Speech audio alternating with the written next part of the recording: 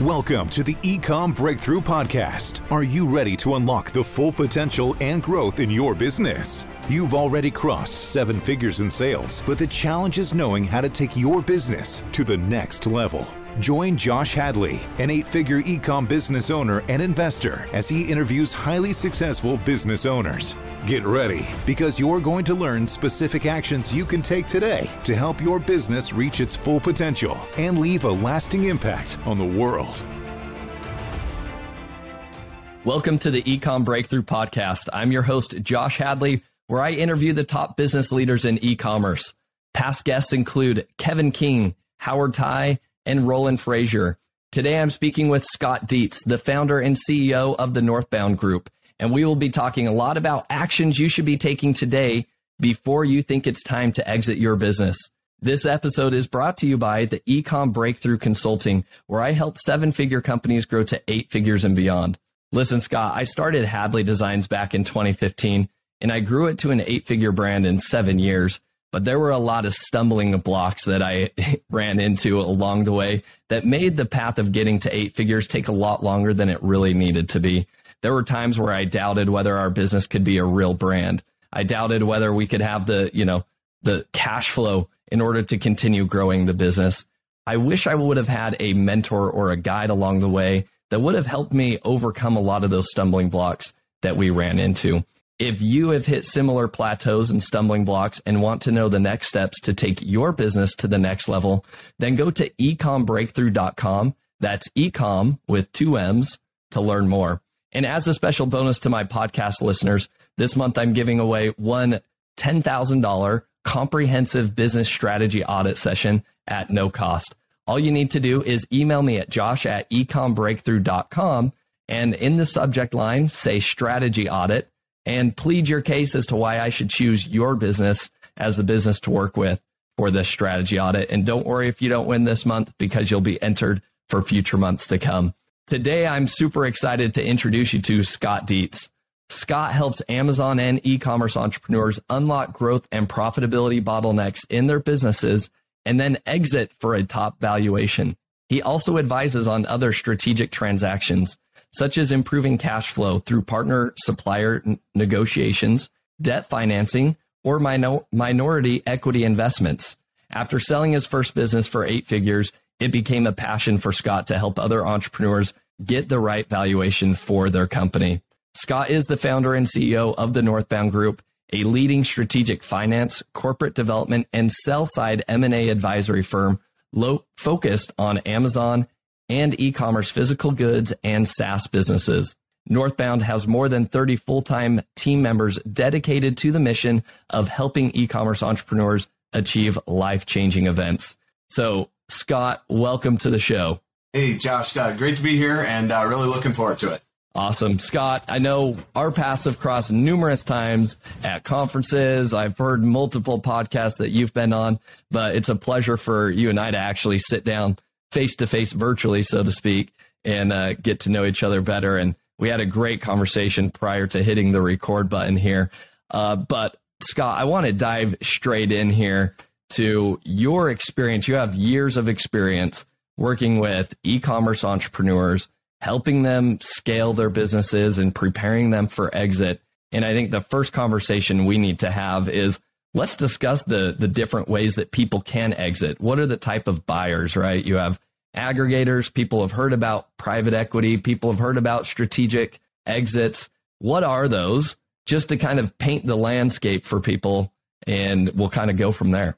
Okay, yeah, that sounds great. Yeah, and as you said, I think that the first place that I would start with that is that there's either a misconception or a myth that you build your business and then you exit on one day, you collect a big check, and then you go move to the island.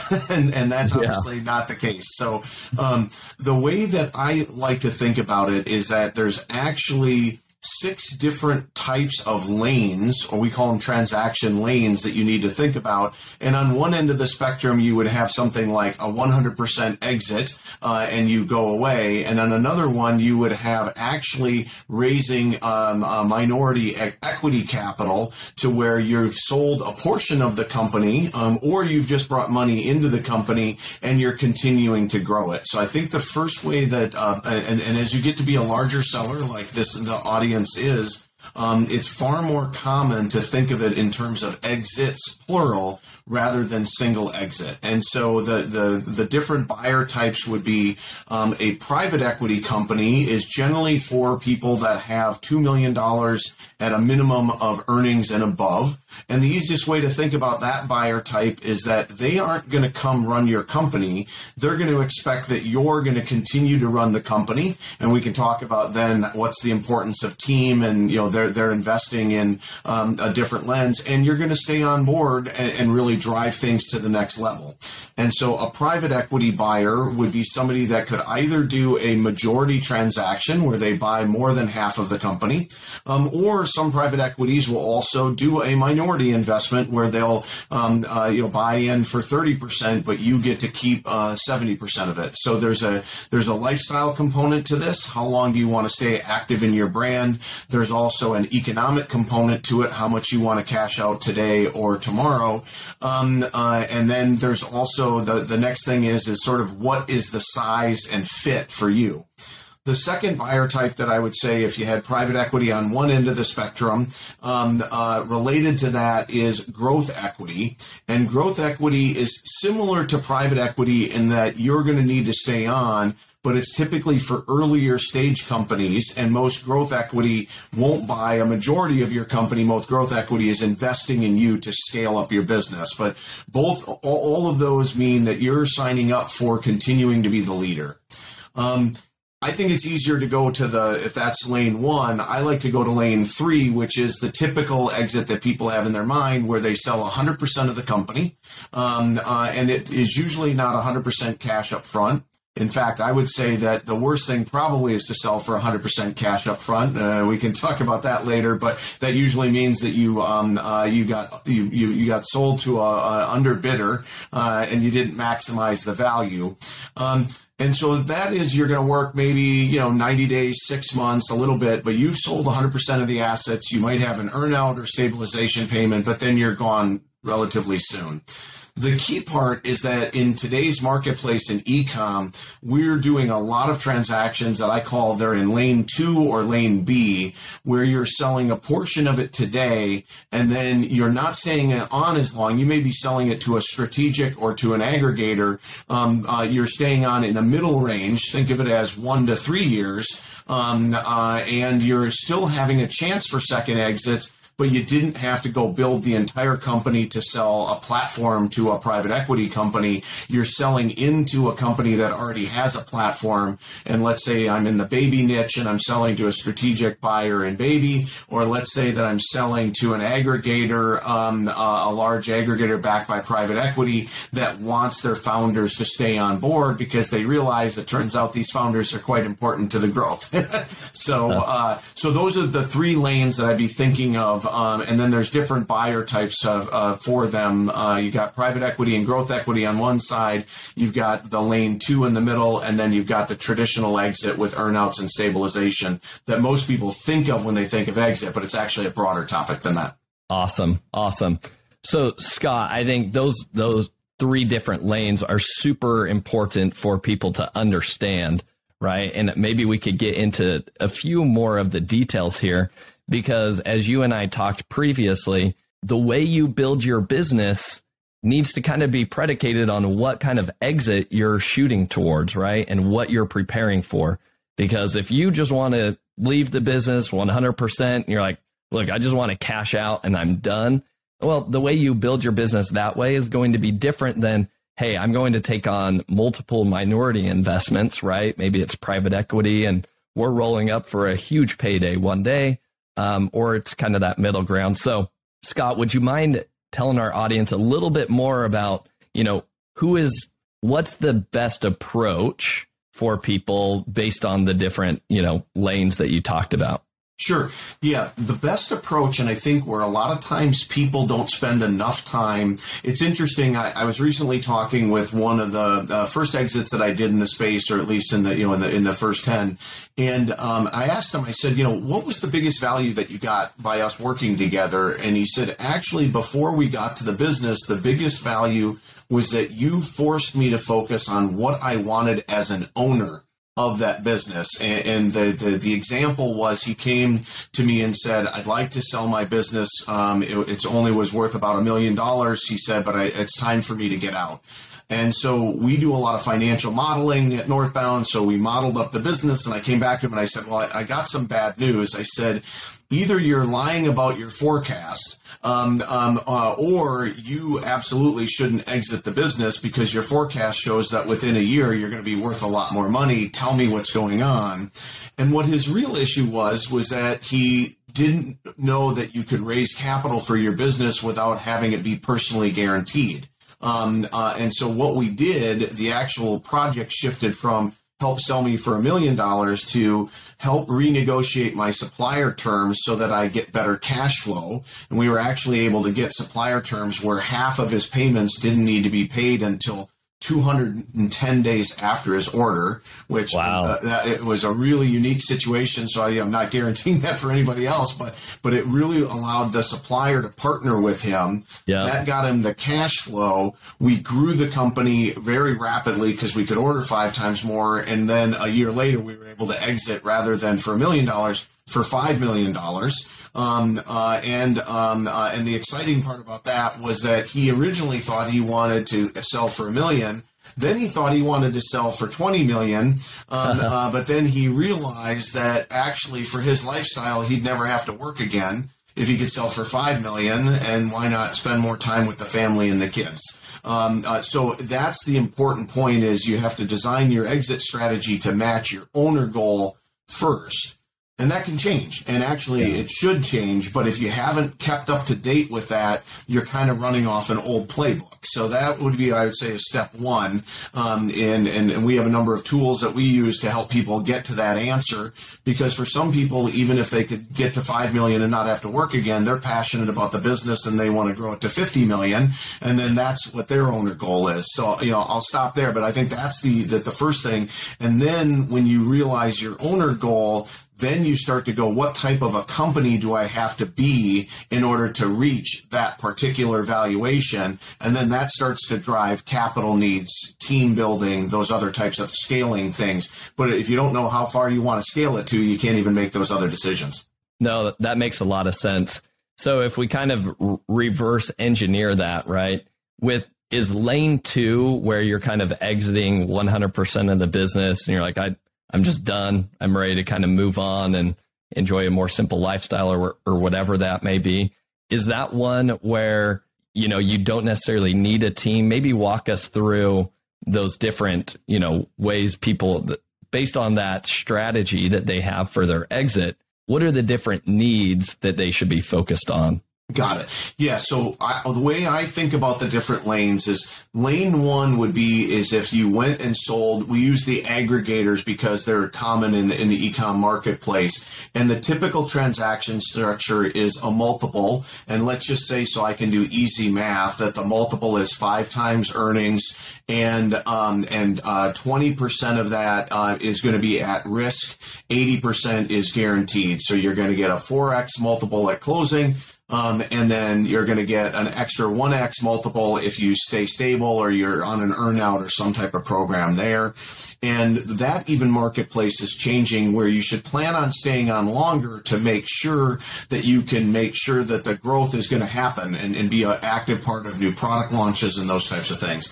So that's lane 1. When I think of lane 2, you can actually, and we've done a number of transactions in this space where you sell the company or the majority of it, but you actually roll a minority portion of equity going forward to incentivize you to stick around for generally, let's call it, you don't have to stay around in a full-time capacity always, but you have to be meaningfully contributing to the value of the company, and think of that in that 1 to 3 years. So in that transaction structure, I may be selling to an aggregator or a strategic buyer, and I'm selling 80% of the company, and let's use that exact same 5x multiple.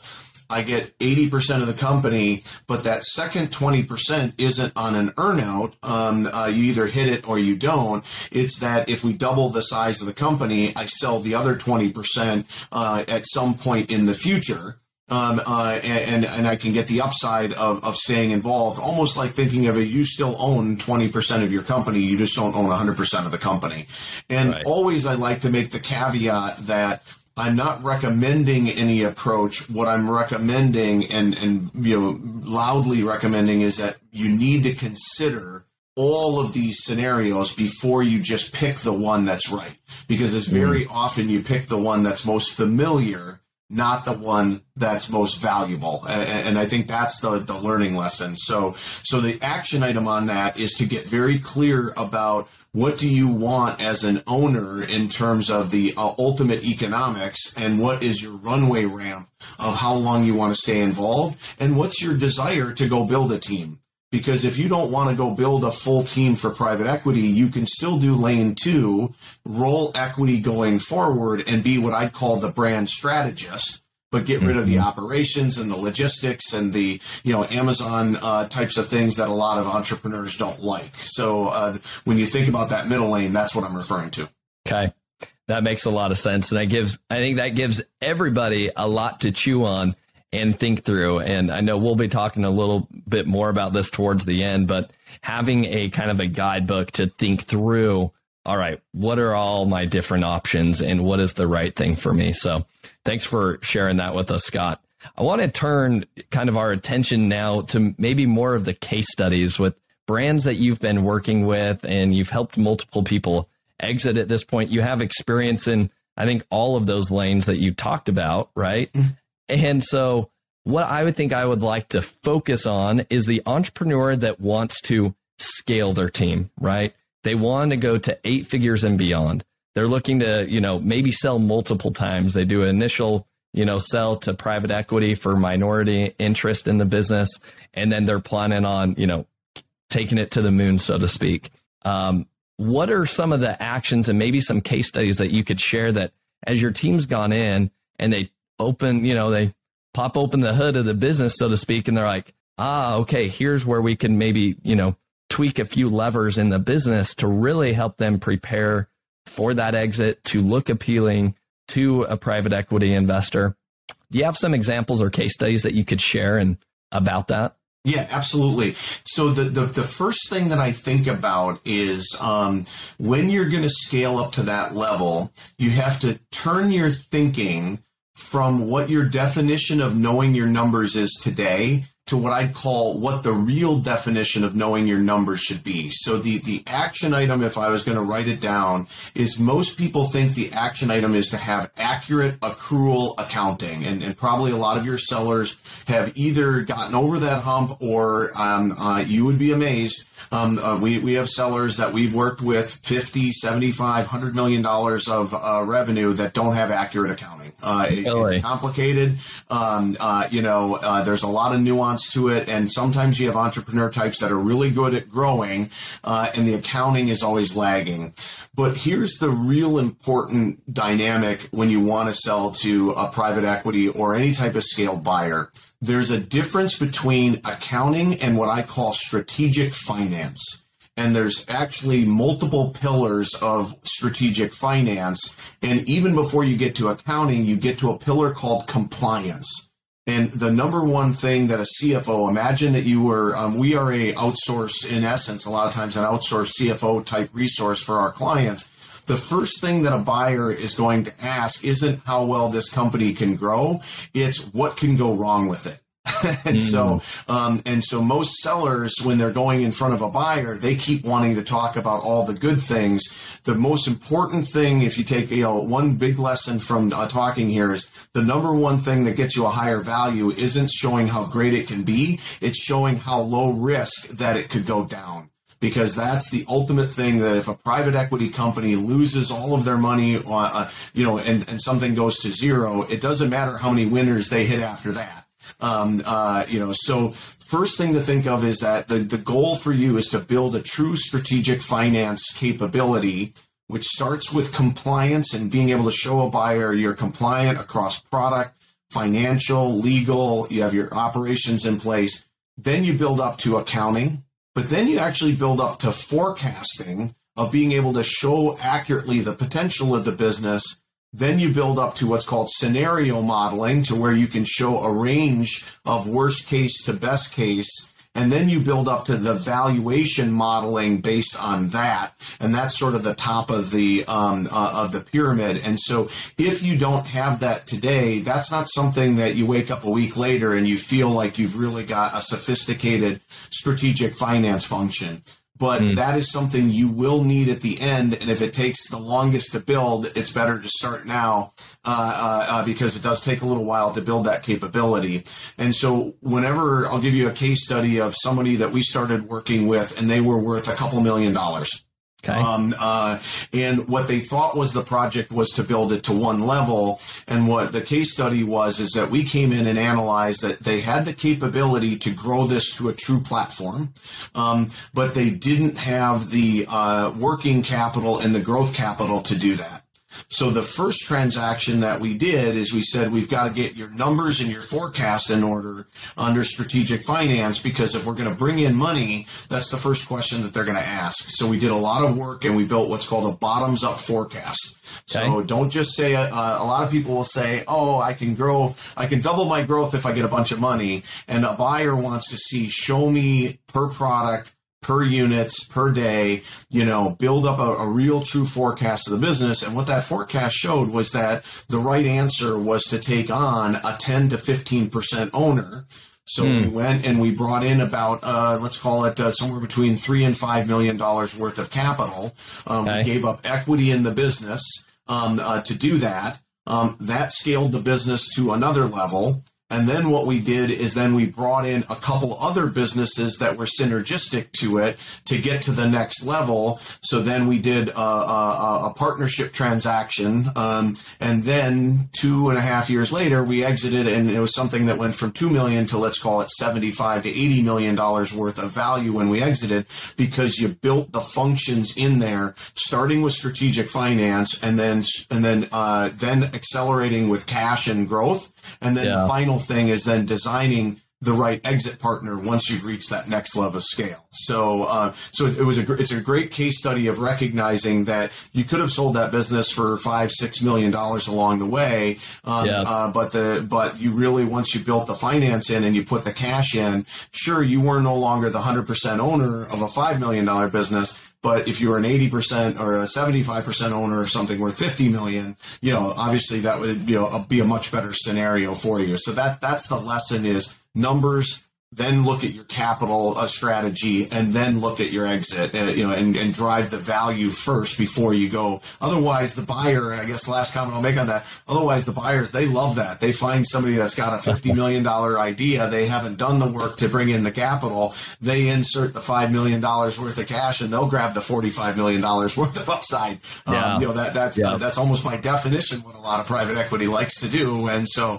why not do some of that yourself to then go there with a stronger hand and a bigger number. I love that. And Scott, maybe we can dive a little bit deeper into that case study. At the beginning, you talked about, that you identified that they were a good platform, right? So that they could continue to grow. What does that platform mean?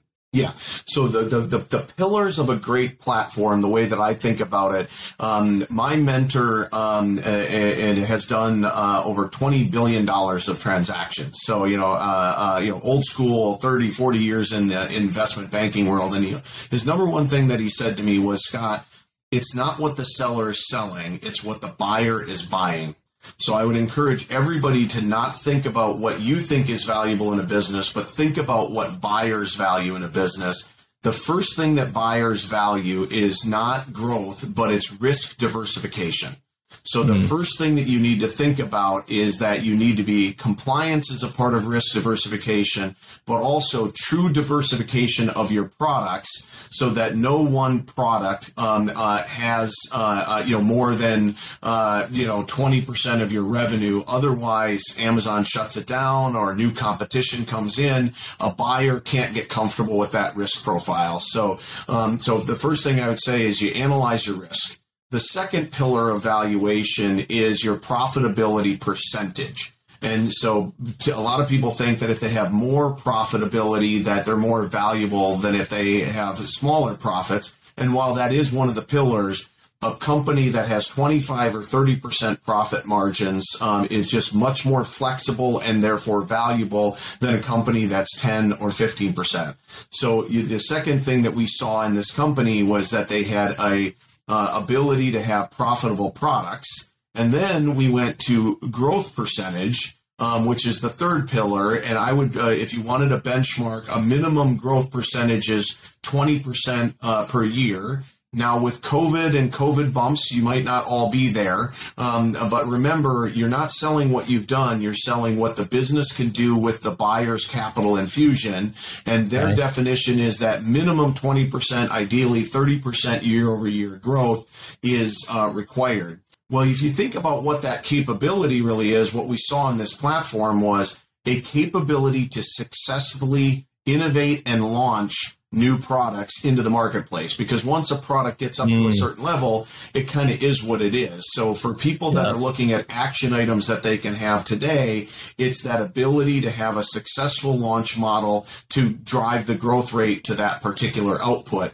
And then the fourth one becomes the size of the earnings. If you can prove that you can do it over a longer period of time, then you become more valuable, because 30% growth on a company with $1 million of revenues is a lot different than somebody with 10 million of revenue.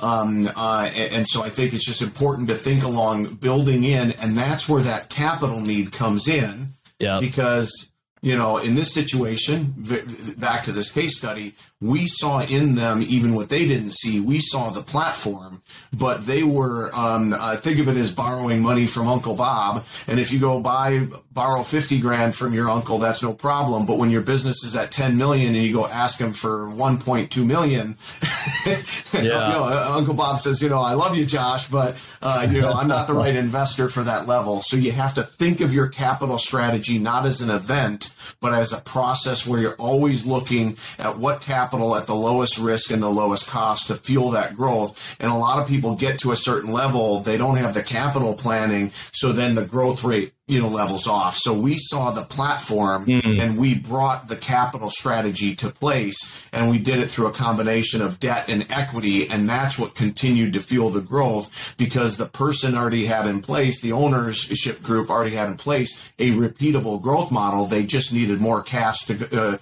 go into the system. Awesome. I love that. So I want to kind of reiterate what you just talked about there, because, just basically sum up, what is that platform? What is it, what's that criteria that you guys identified, like, hey, they've got all the right parts in order to actually take this business to the next level, to get to that $75, $80 million valuation, right? So you identified four things to your pillar to make it four pillars to make it a platform company, so to speak, that you talked about. So number one was profit margin, right? You should be shooting for greater than 20% profit margin. Number two was that growth rate, year-over-year growth rate. You should be above 20%. Number three was the size of the profit, right? And the growth of the business. Obviously, the bigger the business, the better. And then the last thing you talked about is just kind of like risk diversity, right? And risk mitigation. And I think that goes in hand with, is all your profitability in one SKU? What's your Amazon account health standing, right?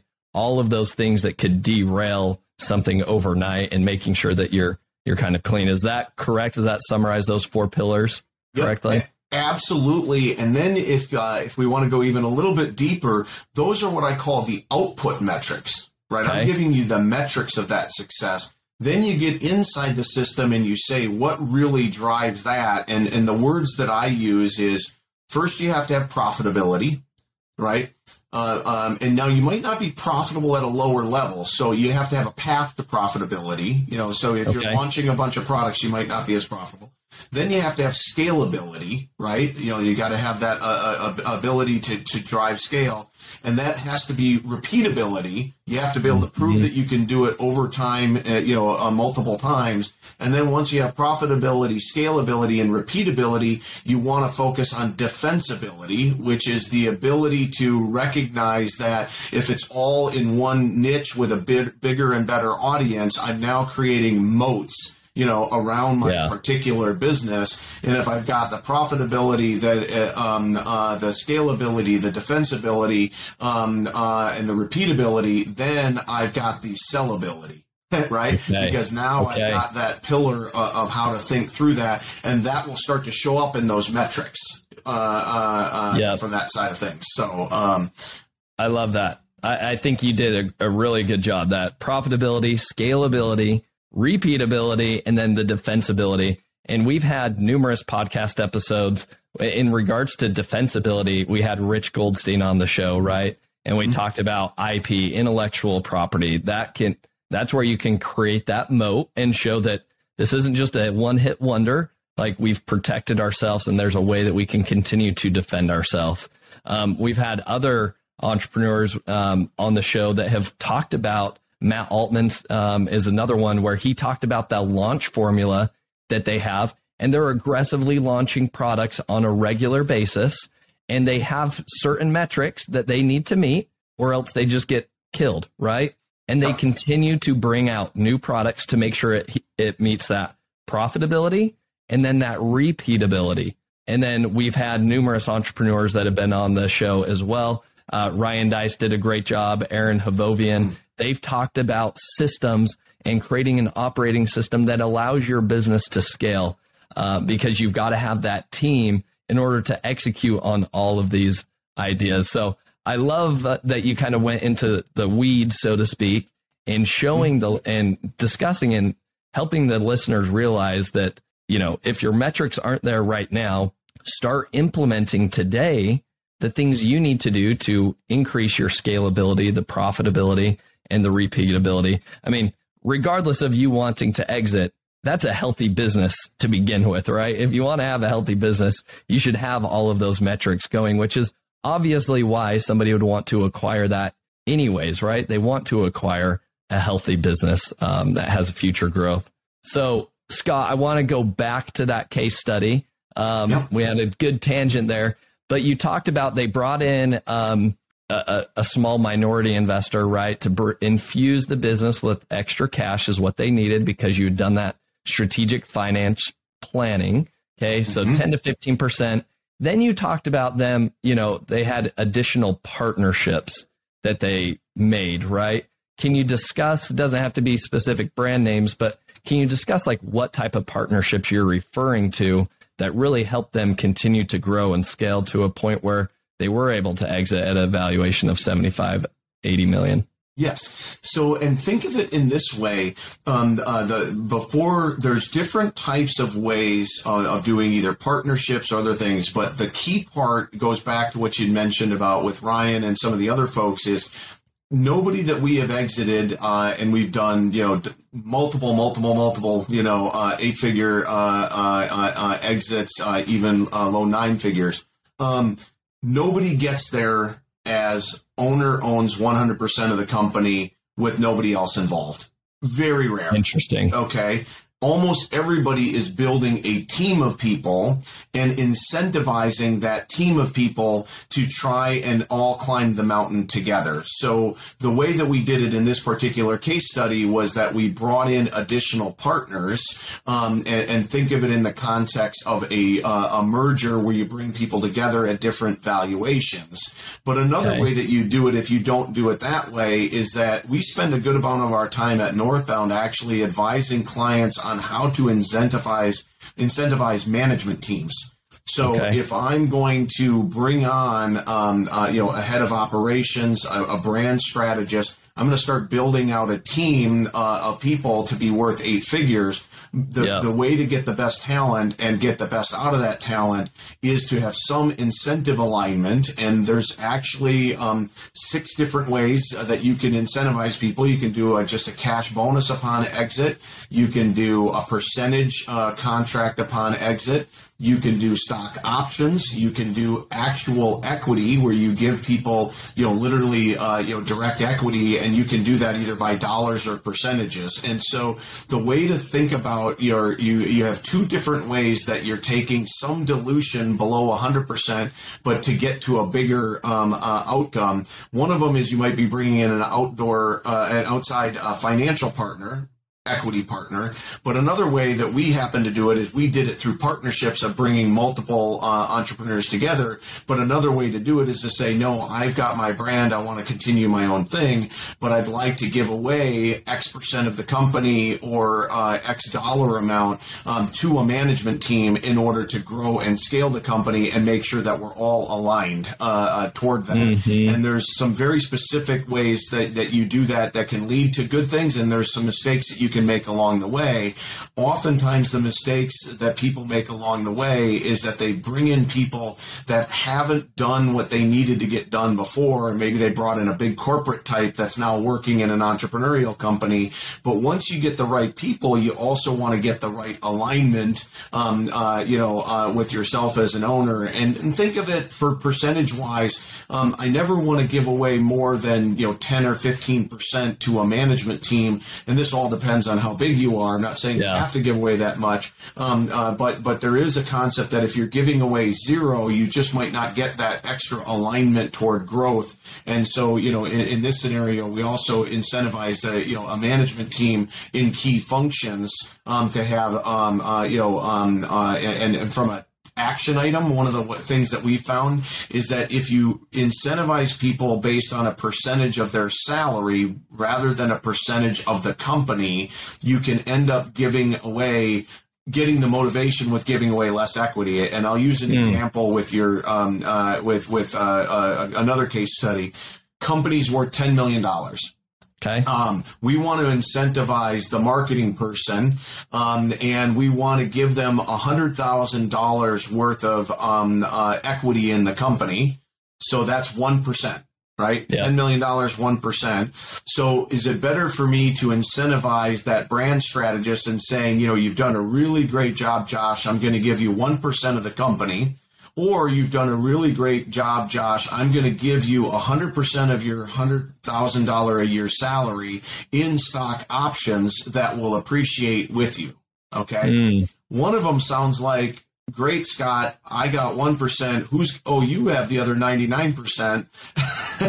They don't feel very good about that. The other one is, I just doubled my pay and now I'm making $200,000 a year because I'm getting 100% of my salary as a reward vesting over 4 years to stick around to be there. And same amount of dollar economics, but if you structure it and motivate people correctly toward what it is, it anchors them to something that is real rather than, I call it, once you start giving out percentages, it's like giving out cookies. It never seems, and all of a sudden you've given up a lot of dilution. But to the person you're incentivizing, it doesn't seem like a lot because they're comparing it to how much you still own rather than to what their previous salary was. But incentivizing management teams almost always becomes a part of an 8-figure exit. And so start thinking about that now, I guess, is the action item.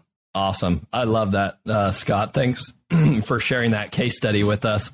Do you mind giving our listeners just an overview of what are those core management roles that you see entrepreneurs needing to invest in, right? You talked about, somebody that's in charge of operations. You talked about, somebody that's leading the brand strategist.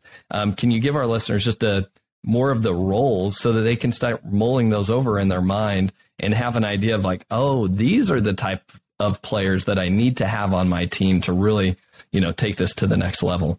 Yes. So I can give you the roles, and then different people have different philosophies on how they like to structure. I'll call it the titles. Okay. So some people like more of the traditional. I have a chief marketing officer, a chief operations officer, a chief financial officer, a supply chain and logistics, those types of things. So, but here's the way that I always think about it. If you're stuck in learning how to scale the business, and I say this from advising dozens of companies and owners on how to scale.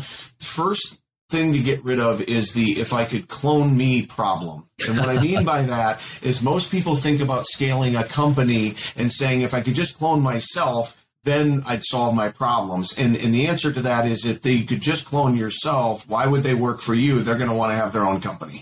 So then what you do is you organize what are the things that you'll never delegate, because either you're so good at them or they're so valuable to the business that you know that you're always going to keep on to that aspect of the business. And that might be somebody that is in operations, and that we've got a seller that we helped exit, 8-figure exit, and all they wanted to keep on to was, interestingly enough, the operations and supply chain, because they had large numbers of variations of their products. So they knew that staying in stock was the key to that success. Then we brought in a marketing person to be in charge of product sourcing and innovation, and we incentivized somebody that was in the finance area, because even though they were in operations, they didn't want to have to deal with the numbers. So the best way to think about the different roles, I like to start with what's the first thing that happens all the way through the chain, and the first thing that has to happen is product creation and innovation.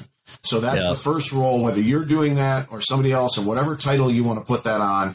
The second thing that you have to then is you have to have product sourcing, which is supplier negotiations, picking the right suppliers, those types of things. Then you move over to the left, then you get right to logistics, which is, again, different than sourcing. I got to get the goods from here to there. Then you get to launch, and then you get to optimization.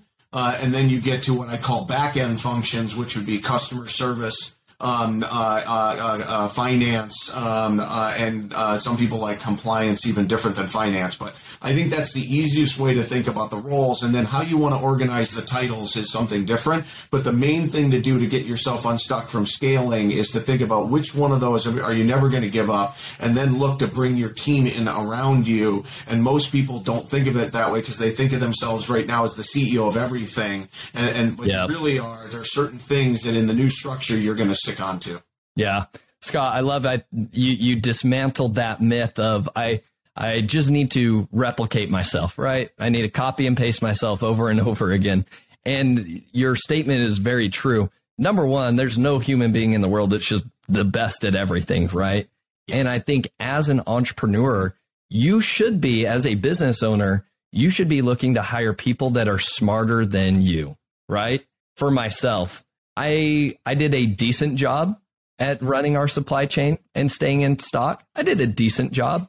I was not the best by any means, nor would I claim to be, but we just hired on a VP of operations that comes with that experience, right? He worked at Procter & Gamble in supply chain and logistics, right? So he has a lot of that experience.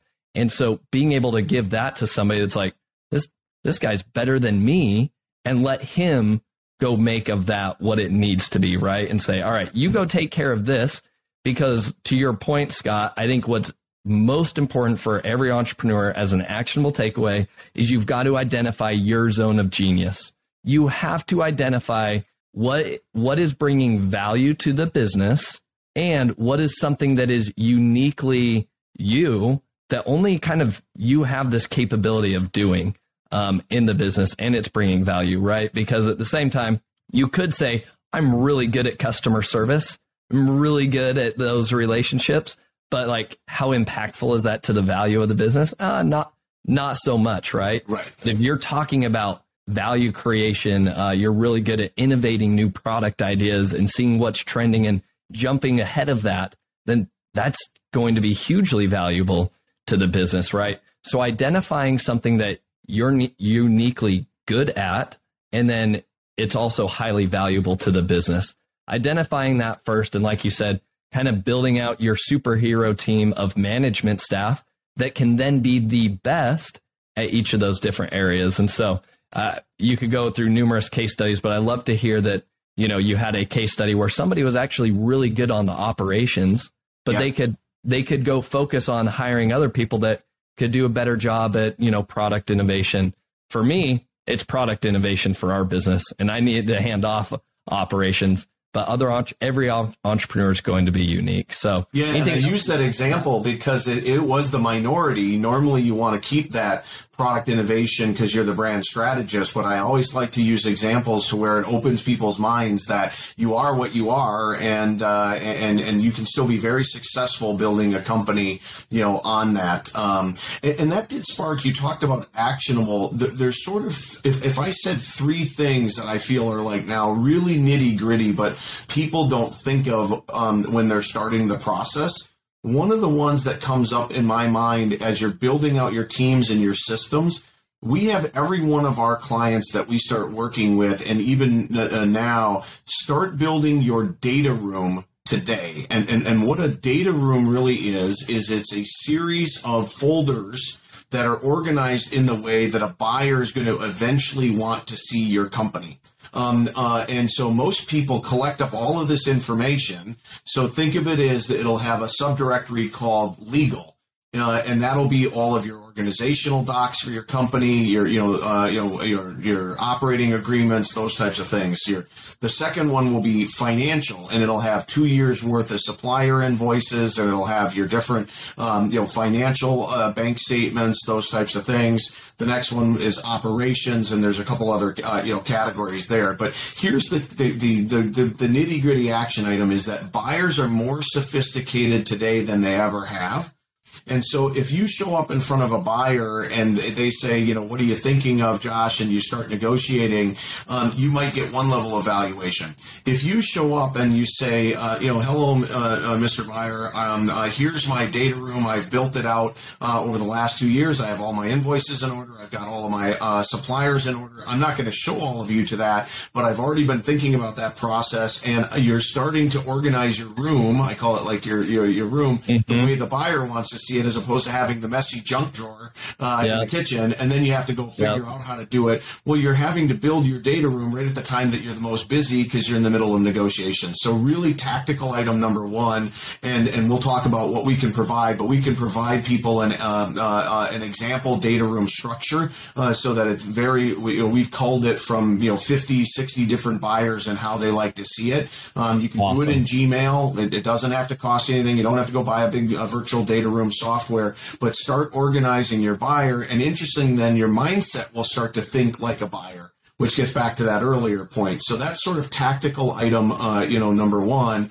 Tactical item number two would be implement this strategic finance on a monthly basis, where every month you don't just update your accounting numbers on your profit, but you look at your balance sheet, your cash flow, your forecast, and the actual valuation of your company. What am I worth? And don't see it as a pain, like most people see accounting as a pain. Get excited that, wow, my valuation went up $250,000 this last month because I, hit the next level tier, and it'll start to relate your valuation to your day-to-day economics. So that's the second one that I really always recommend that people get going on early in the process. And then the third, I'll call it nitty-gritty, a tactical item that I think everybody, regardless of what seller you should have, is you should start organizing your accounting in thinking of add backs in mind and thinking about your structure in mind toward your exits. So I'll give you an example. Is you own a brand, but you also own a consulting company. Well, why not organize things so that all of your consulting expenses are in a separate entity? They never even hit your brand.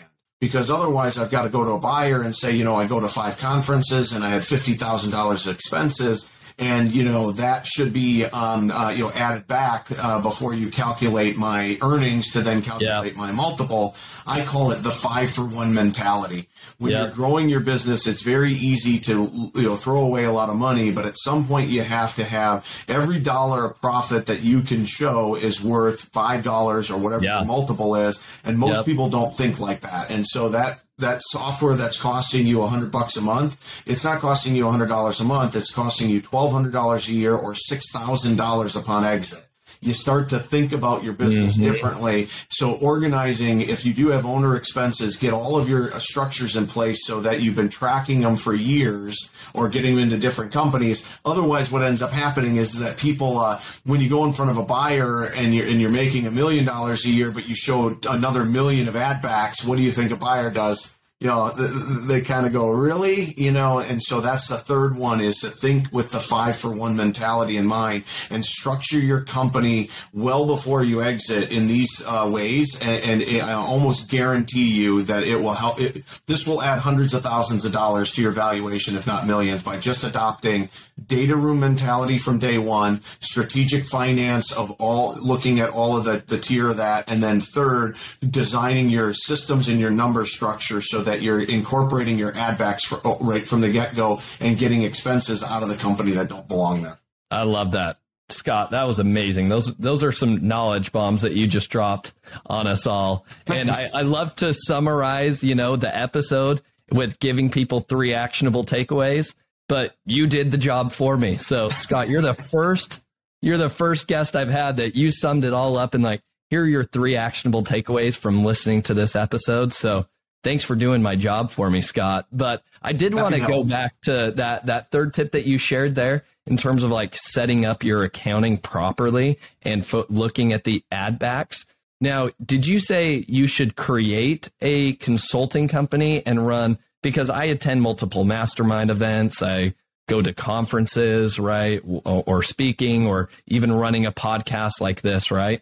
Are those types of, you're saying like create a consulting company to run those expenses through that, but then you're kind of billing the business so that it's more, tell me more about the nitty gritty of how that looks. The nitty gritty of corporate structure is there's 2 ways to think about it: the horizontal and the vertical. The horizontal is, what entities should I have? I'm Josh. Should I have all of my assets in one entity? Or should I actually be horizontal and have Josh's brand entity? Okay, let's say I'm selling a baby products. So I have Josh's baby brand, Josh's consulting company, and I might even have Josh's payroll company where I keep my team. Because if my mentality is that I don't want to go sell to private equity, but I want to keep the goose and sell off the eggs, then what I want to do is I want to have a separate brand company that has a separate, my consulting business is stuff that shouldn't hit any of my companies. And then my team, I want to keep there, and I can rent my team out there. So based on your strategy, you design the right horizontal corporate structure. And you were right to ask me to dig deeper, because the ad backs are what are on the vertical side. Once I'm inside of an entity, what things do I add back? So the easiest way to get a buyer to sign off on an ad back is to never have the expense there in the first place. That's to move that $5,000 trip to Prosper from your brand company into your consulting company, because you legitimately do consulting. So then it never even hits the P&L. But if you're somebody that doesn't have a consulting company, don't just create one fake, because buyers will sniff through that. Now you go look at it and say, I believe that this was an owner ad back because this is my professional development, and you're not going to have that expense going forward. And you set up your structure so that in your travel budget, let's just say, you have travel, and then you have owner related travel. And then that clearly shows the buyer that owner-related travel is meant to be an ad back. Operational travel for your CFO or that is going to be expense in the business. Most people don't do it that way. They just have travel. And then when they get in front of a buyer, they got to go back through 2 years and try and figure out, was this owner related or not? And they didn't document it all along the way. And then the buyer pushes back on the ad back and says, hey, you really need this to run the business. If you set it up in different account codes, literally a different chart of account of what expenses you want to be ad backs, that's the vertical part. So if you do this on the corporate across there and you do it on the vertical as an action item, I guarantee you that we can add hundreds of thousands of dollars of valuation to your company. When I sold my first company, adopting this 5-for-1 mentality, we came up with over $250,000 and added over $1.5 million to the valuation by having that mentality of just not spending money unless it really is generating a return for growth. It's that powerful. Awesome. Yeah. Thanks for diving deeper on that.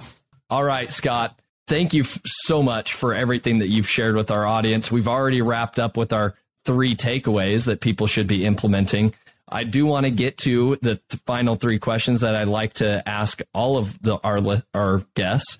But before we get to that, Scott, where can people go to learn more about you? I think you also have a gift that you wanted to give our listeners as well. Yeah. So the best place, northboundgroup.com is the website, but oftentimes people have specific questions about their situation. And if you want to reach me, I always want to be an advocate for helping sellers. My mission in life after I sold my company is I couldn't believe what I didn't know. And then my mentor showed me I did it wrong. I tried to do it myself. I failed. And then he got more than 3 times the price that I got. So that was when my eyes opened up. I said, wow, I thought I knew how to sell a company because I knew how to run one.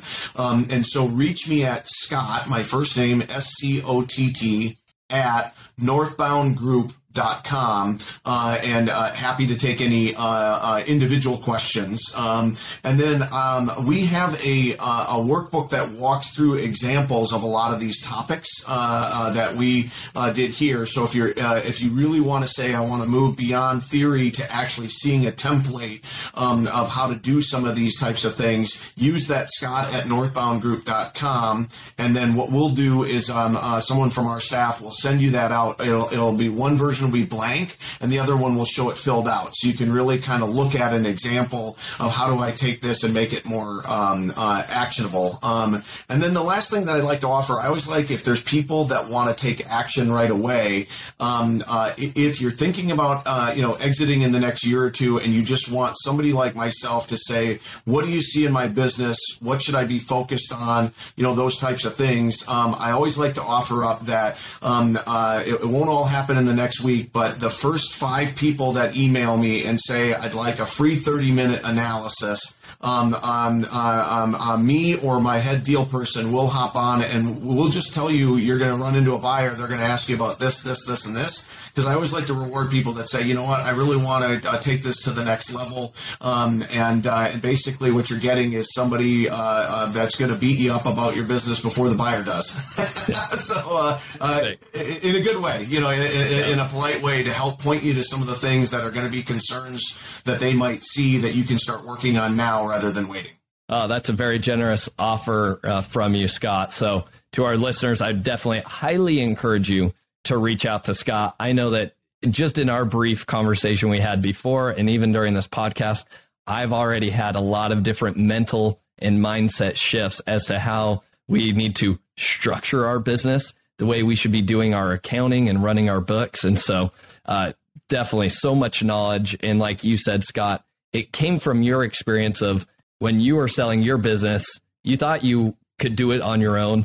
And then, as you talked about, your mentor that kind of guided you was like, oh, he was able to get 3 times the value what I was initially thinking I could get to. I definitely think that everybody should speak with somebody like Scott before you have those exit conversations or before you ever exit. And Scott, my final question there on that topic would be, how early should people be reaching out to somebody like yourself in preparing to exit? Is this a 5-year game plan? Is this a 1 to 2 year game plan? At what point does it make sense to reach out to you?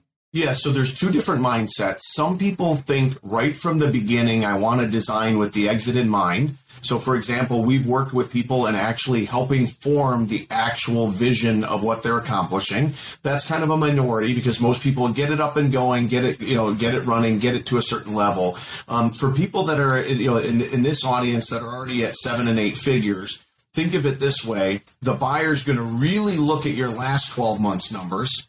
So, at a minimum, you want to be thinking about this a year in advance. But if you want to do some of the key part that gets a premium valuation, most people think that you get a premium valuation by some magician named Scott that just can negotiate better, and I would say, this is what I do for a living. I'm pretty good at negotiating. But what it really is that we work in collaboration to say, take 1 to 2 years out, take 6 to 12 months, actually get these pillars, get these systems, get these things in place. In other words, realize the value before you exit can mean 100% increase in your valuation, whereas negotiating the premium value, you're not going to get somebody to say, oh, you know what, instead of a 5 multiple, I'll give you a 10. Right. Yeah. But what you can do is say, if I do these things right and I get this growth trajectory, I can get things going to where I'm twice the size, so that even at the same multiple, I'm better off, but then I'll get a bigger multiple. So I would say the larger companies, if you're just if you're $500,000 of earnings and you want to just get out, you can do that in 6 months. So we do those engagements as well. But for real strategic exits, I think 6 to 12 months. At a minimum, and if you want to spend some time realizing the value before you exit, then think in that 12 to 24 months, so you set the systems up, and then know your numbers are going to be scrutinized the last 12 months, so you want to, you definitely don't want to, wait till the last minute on that side. So I think that's the bulk of it, how I'd answer that. Awesome. Thanks again, Scott. All right, let's wrap up with our final 3 questions.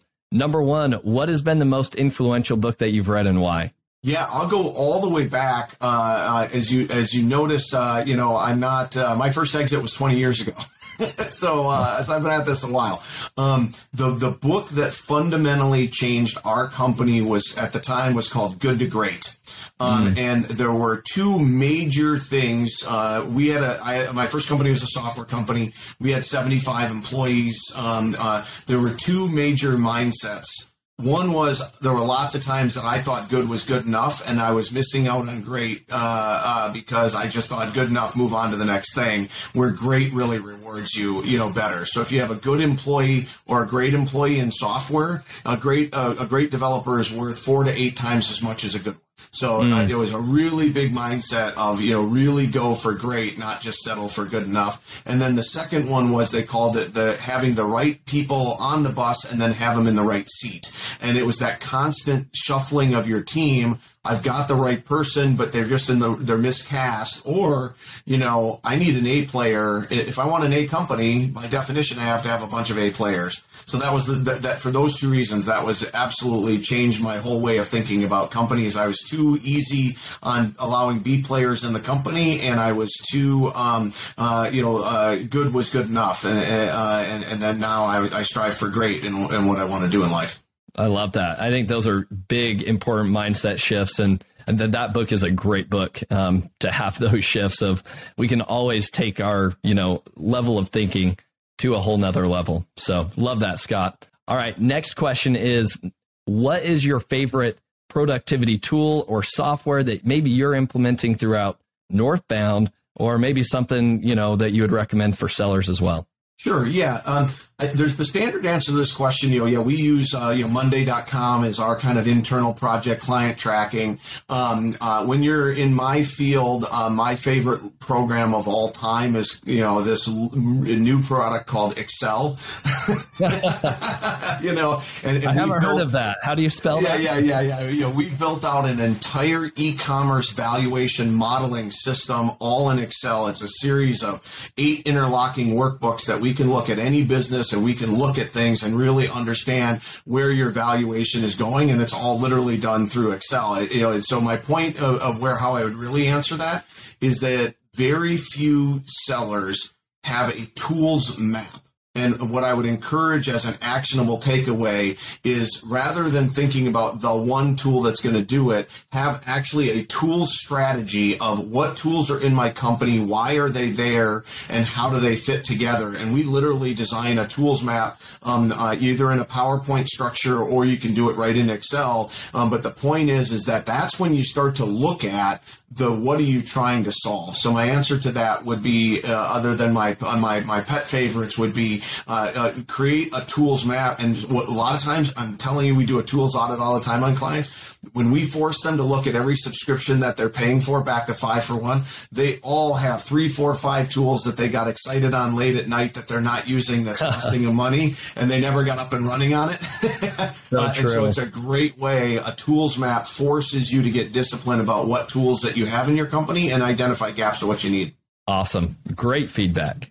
All right. Last question. Who is somebody that you admire or respect the most in the e-commerce space, and why?